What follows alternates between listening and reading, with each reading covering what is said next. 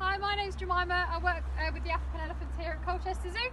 Today we're going to put a little bit of enrichment out for Tanya and Opal.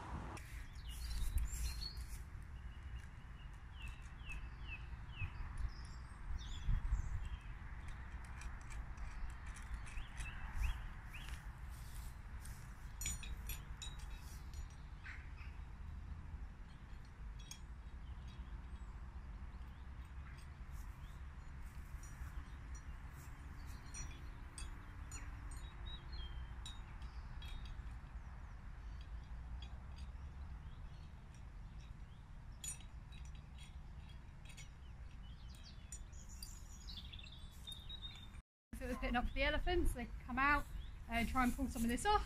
Sometimes they do try and cheat by just putting the whole thing in their mouth and chewing it off. But we've got 4 of them out here, so there should be 2 per elephant if Tanya doesn't steal them all.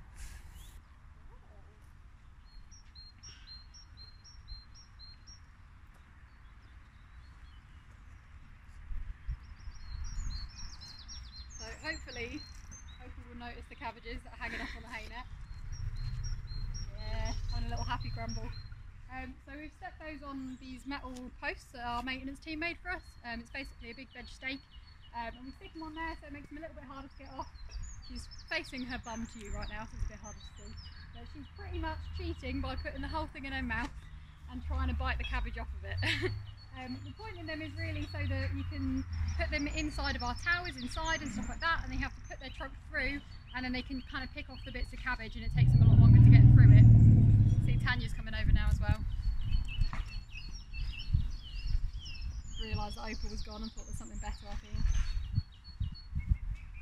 You might be able to just see the ones that Opal's eaten. There's little bits of cabbage hanging off it still, so pretty much what she's been doing is using her tusk to, basically she'll hold the cabbage still with her trunk, use her tusk to pierce it and try and break it off. Or like I said, cheat and just put the whole thing in her mouth.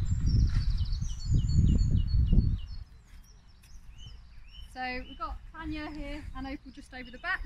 Tanya's having a go with some enrichment, so we've put these big tyres out here today. It's 3 tracks of tyres all connected together with fire hose on either end, and it just tries to slow them down a little bit with their feeding and get them to actually work for their food a little bit more. So as you can see, she's sticking her trunk through the holes, and she does that to basically grab onto the hay, pull it out, and then she can eat it that way. Whereas when they have it on the floor like Opal's got over the back, they can just kind of shake it up quite easily and shove as much in their mouth as they can just get into their trunk. Whereas this way it does slow them down a little bit. So there's a full bale of hay in there. They've also got hay nets up the back, which try to slow them down a little bit as well. And there are a few bits that are on the floor as well, just to kind of keep Opal occupied. What we can do is put bits of veg in there or bits of treats to try and encourage them to actually use the enrichment, as well as using the loose stuff as well. Thank you for watching. If you stay in touch with us on social media, we've got a few more videos coming out soon.